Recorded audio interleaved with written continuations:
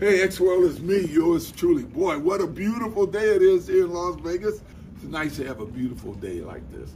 Hey, let me take a moment to say thank you to all the people who reached out to me. My health is good. I mean, obviously, I'm dealing with some issues. But, hey, I think I'm just about over it, and I'll be back on that golf course, hopefully in a couple of weeks. But it was very nice hearing from you and hearing those good, positive words. Thank you. God bless. Take care.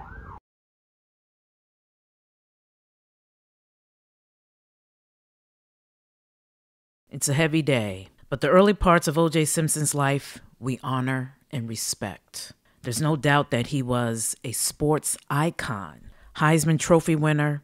He ended his pro career with 11,236 rushing yards, 2,142 receiving yards, 990 kick return yards. Simpson totaled 14,368 all-purpose yards in 135 games, and he scored 76 total touchdowns. So all my football fans, I take it you understand those stats.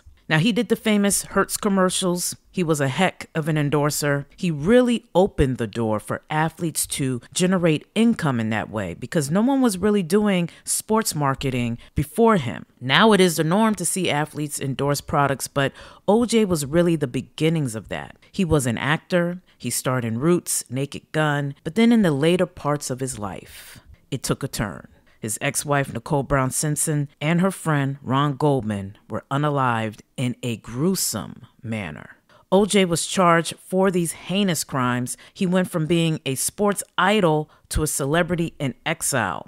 He was ultimately acquitted, but the endorsement opportunities left. He couldn't make an income outside of his pension due to losing a civil case against the families of Nicole and Ron. The civil case ruled that he was liable for their deaths, so he ended up owing their families $30+ million, but he said he would never pay for a crime he did not commit. The Goldmans were relentless, however, when it came to trying to get what they feel they were owed. OJ was ordered to give up some of his sports memorabilia that was of high value, but he didn't want to do that, so he allegedly hid some of those items, and because he was doing that, he claimed one of his friends ended up stealing those items, and that led to the so-called hotel robbery in Las Vegas, where OJ confronted his former friends, demanding they give him his stuff back. He was then charged with robbery and other felonies. In 2008, he was found guilty. And some believe even the DA that charged him for the Nicole and Ron deaths, they believe the judge in the robbery case sentenced OJ to the max of 33 years as a payback for the Nicole and Ron deaths. Nevertheless, OJ spent about 9 years in prison, but he was released on parole, and he spent the last years of his life in Las Vegas, playing golf, which he loved, and spending time with his kids and grandchildren. He set up a Twitter, now X account, and spoke often on football, and just recently joined Cameron and Mace on their podcast, Speaking on Football.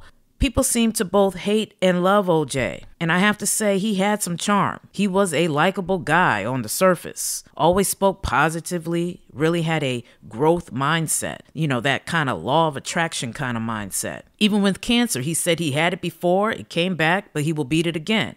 Now, on the other side of him, whether he was abusive or whether he unalived his ex-wife and her friend, we can go down rabbit holes. There are books, documentaries. Hell, even OJ did a book and interview saying, if I did it, this is how I would have done it.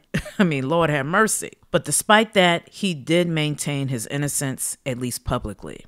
As we reflect on his life, we're reminded of the complexities of human nature. The admiration for his athletic prowess and charm is juxtaposed with the darker allegations and legal battles that followed. In the end, as we contemplate mortality, we're reminded that our deeds, good or bad, ultimately become a part of a larger narrative beyond our earthly existence. So with all of that, one thing I'm learning as I get older and witness my loved ones transition, the good, the bad, the ugly, none of it you can take with you. When we die, our souls leave this earth alone. And whatever he did or didn't do, that is now between him and God or whatever you choose to believe. It's not fame or fortune that defines us, but the character of our souls and the legacy we leave behind.